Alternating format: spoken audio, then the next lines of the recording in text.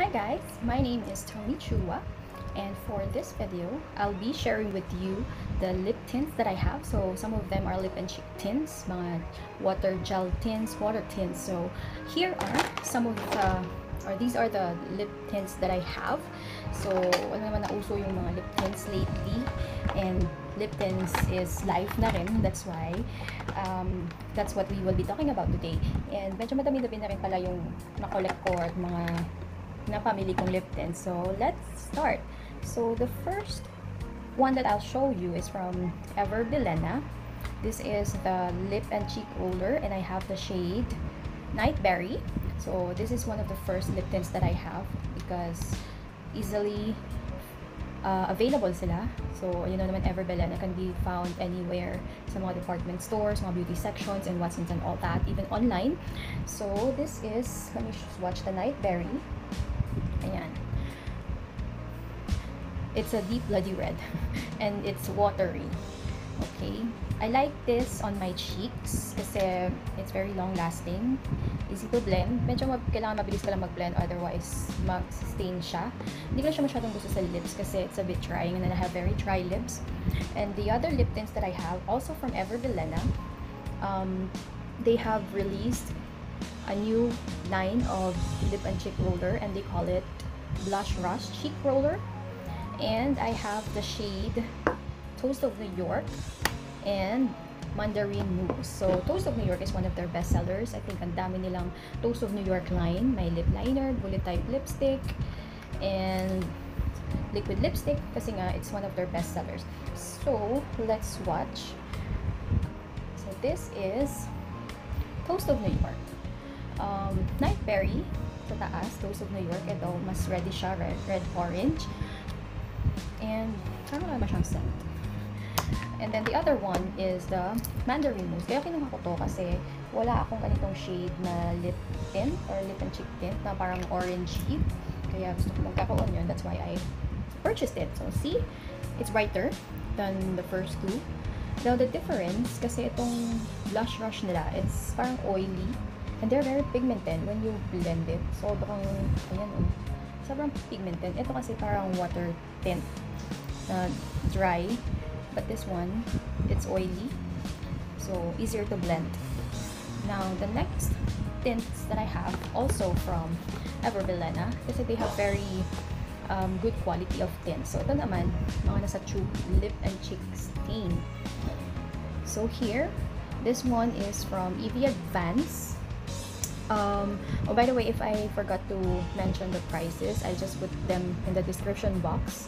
And all of these tints that I'll show you are very affordable, mga drugstore brands. So this one, the one from EV Advance, is a Fresh Fig. The other one is the Toast of New York. See, ang dami nilang Toast of New York lines. So let's see, these products I really love. Matagal na to sa akin. Ayan, it's in a squeezy tube like that. So Fresh Fig. Ito parang mas gel type. Yung Blush Rush, ma-oily. The first one I show you na Nightberry is water. Ito, ma-gel. So ito, diba? One dot lang yan. And it's very pigmented. And it smells so nice. I like it. So ayan. Pagka hinawakan mo siya, madulas-dulas. Itong dalawa, oily. Ito, madulas-dulas. Parang gel. I like it, yung Fresh Fig pang cheeks. So actually, itong dalawang to, mas nagagamit ko sila on my cheeks. They are very long. Lagi na lang nangyayari sa akin yan. I think this one is 165 pesos and it has ilang ml pa to. Anyways, I'll put that na lang in the description box. And this one is 15 ml. So this is smaller. Ito mas malaki to. Tatakpan. Oh, 20 ml. 165. This one is 145 pesos from Everbilena. Toast of New York. Itong favorite ko for my cheeks because it really lasts all day. Ang ganda. So, ayan. This is Toast of New York. So, ayan. Ang messy. Ano ba yan? Ang pangit ng swatch. So, ayan. Ang ginawa ko. Ang pangit ng swatch. So, this is the Toast of New York yung sa Blush Rush. Ito naman yung sa Lip and Cheek Stain. So, ginagamit ko yan sila for my cheeks. And I really like. Kuha naman ako ng wipes. Ang punas ng kamay. Kasi, very long lasting. Easy to use. Very blendable. Kaya I really love them. At matagal na yan siya sa, I think mag-1 year na yan sila At parang hindi pa rin nababawasan, oh. Parang puno pa din. Now, the next lip tints that I'll show you, sikat din po mga to, are from Vice Cosmetics. So, nag-release si Vice Cosmetics ng water gel lip and cheek tint line nila. And I have the shade Kyondi. And then, they've released yung sa BT21 collaboration nila. And what I have is in the shade Cooky. So, Kyondi, ayan.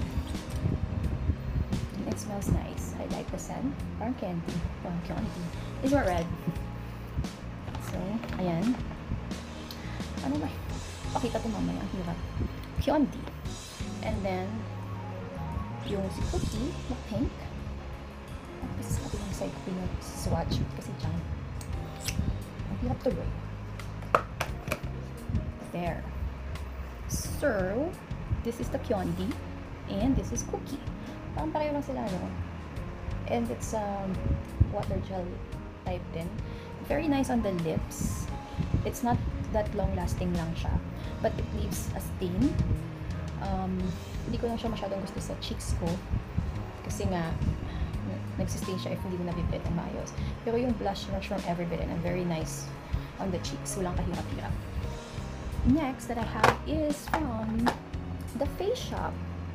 I have two shades, Picnic Red and Cherry Kiss. Kaya dalawa to kasi naka-sale buy one take one for 299 pesos. So kung hindi naka-sale, one bottle cost 299. So dahil naka-buy one take one, so parang 150 na lang sila. So dalawa ang kinuha ko. So let's watch Picnic Red. Ayan. Maganda siya sa lips. Very natural looking lang. Hindi ko lang siya gusto sa cheeks ko kasi nga if I don't blend it fast, nag-i-stain siya. Medyo magmamot. So this is Picnic Red. And the other one naman is the Cherry Kiss, darker.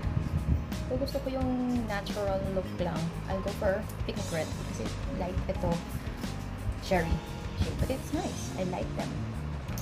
So Face Shop is easily find sa mga malls. And I think online din naman they have. Next that I'll show you is from Moly, their Liptone Gelate Tint. Ayan. Ang cute ng packaging. I really like its packaging. Ito, may scent din siya. Fruity scent, which is I also like. Ayan. This one naman, hindi intense yung color niya. Very nice for everyday kung gusto mo lang ng fresh look. Ayan. And it lasts a good amount of time on your lips din naman. Ayan. So, there. Ano bang shade to? Korean character, so I cannot read it, but it's number 5. Shade number 5. So, there. Nabili ko to sa Moly kiosk sa mall. And the next tint that I'll show you, I think it's the most expensive tints that I have, is from Rom&nd. Ito, sobrang sumikat to. Maganda yung quality. Very moisturizing on your lips. It does leave a stain, but not the most long-lasting. I tried to use it on my cheeks din naman, pero I find it a bit sticky. So, hindi ko siya hindi ko siya masyadong nagagamit on my cheeks. So, I have two shades. The jujube, I don't know how to say that, and then fig. So let's try. And it's sobrang bango. Iba-iba yung scent niya, depende sa shade. Ano ba to? Si fig. Ito yung kanilang best-selling shade. Hindi to nakaka-dry sa lips. Very moisturizing. Kaya lang glossy finish siya. Glossy finish in a way na it makes your lips looks healthy and plump and juicy. Kaya nga siguro tinawag siyang juicy lasting tint. And then the other shade, itong mas gusto ko, si Jujube. I'm not sure if I'm saying it right, pero yun yung shade niya, Jujube. So yun. Mas red tong si Jujube. Si Fig is on a pinkish plum side. So yun. So kung gusto mo lang ng fresh look, gusto mo lang i-moisturize yung lips mo, yun. I go for Rom&nd. Nabili ko pala tong dalawang to from Beauty M&L nung nag-sale sila. Each cost 400 pesos. Yes, it's a bit pricey. Sale pa yun ha, 400 pesos. Pag hindi siya naka-sale, parang sa 500 plus. But sa Shopee, maraming mga sellers doon na nagbibenta ng mga around 400 pesos. So there. And I saw they have a parang a kiosk sa Watson's Ayala Mall. So there. And Ito ang lip tint na favorite ng madami. If you are into lip tints, I'm sure meron ka neto or karamihan meron neto. It's from Moly Delight there. And I have the shade number 2, yung red. Sobrang bango. Fruity scent. Ito red. Kung gusto mo ng talagang pack na pagka-red, ganyan. Pwede ito yung sa cheeks to, kaya lang you have to blend fast. But most of the time, sa lips ko lang siya ginagamit. And it's long lasting. Okay? Now, we have from BLK, their Universal collection, Universal Tint Duo. So, this one retails for 379 pesos, but you get 2 products. They have the water tint and the matte tint. Now, for the water tint, I have the shade pala na Nutmeg. They have 2 shades for this, Nutmeg and Cinnamon, but I chose the Nutmeg. So, ito yung water. Yan. Nude type of tint, which is perfect for everyday if you're not into, kasi diba mostly of the tints are into bright colors, ma-red, ma-orange, ma-plum. Ito, it's nice for everyday nude. And then the matte. Meron din silang matte. Itong water maganda rin ito pang cheeks. But you just have to blend it really fast. Itong matte, mas intense na yung color niya. Ayan. It's nice. And I really like this product. If you use this one, yung water, it just gives you a fresh, natural look, which I like. Now also, we have from Bench, itong kanilang Bench Beauty Cheek and Lip Tint. Pretty when pinched. Ayan. This one, I think, nasa 170 pesos to if I'm not mistaken. So again, I'll just put the prices in the description box. So, I have the shade Cranberry. Intense ang color nito. As in. Kaya yung applicator niya, ayan oh, parang nail polish type of applicator. Ayan siya. Cranberry. Very nice. Okay din sa cheeks. Very long lasting and long lasting sa lips. Okay? They have another one. Ito mas mahal. Their lip tattoo na parang lip tint din, but they call it lip tattoo, and I have in the shade red, in which what I'm wearing right now on my lips. Ito talaga. Kung gusto mo ng pang matagalang tint, kahit punasan mo na yan, may iwan pa rin mag-i-stay hanggang bukas pa yan. It really is a lip tattoo. Nakalagay dyan, lip tattoo. So, it's pricey. 370 something pesos yung isa neto. Pero grabe. Ayan siya. Intense yung color and it really stay. Ito pang lips lang to. So, I asked the sales attendant doon if pwede rin itong sa cheeks. Sabi niya, pang lips na talaga. Ito yung pang cheeks kasi nga, ano siya, it would stay. See? Ayan. Minsan na nagkakalayo ng kulay ni Cranberry, pero mas red. Ito yung nasa lips ko ngayon. What I like about it, kasi, ano siya, ayan oh, hindi talaga siya nag-i-stain.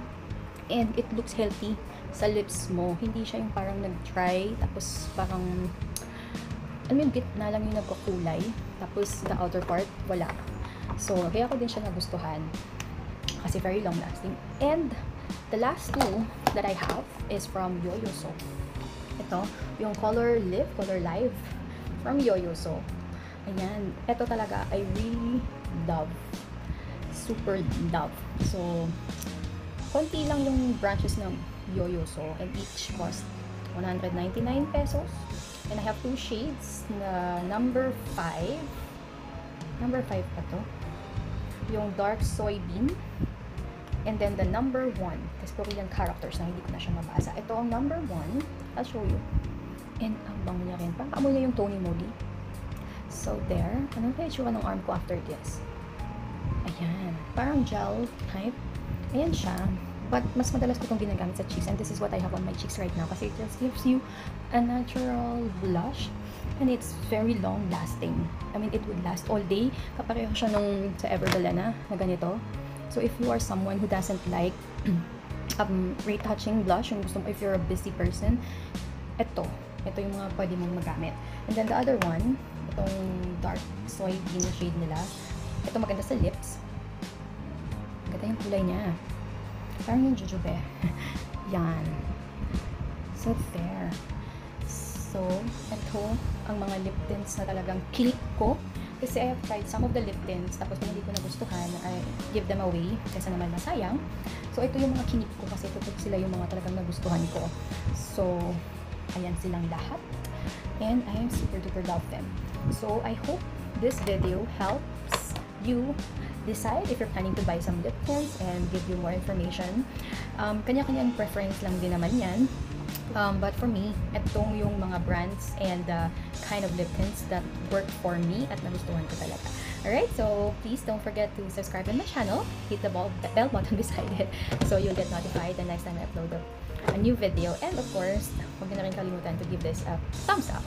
I'll see you again on my next video. Thank you for watching. Bye!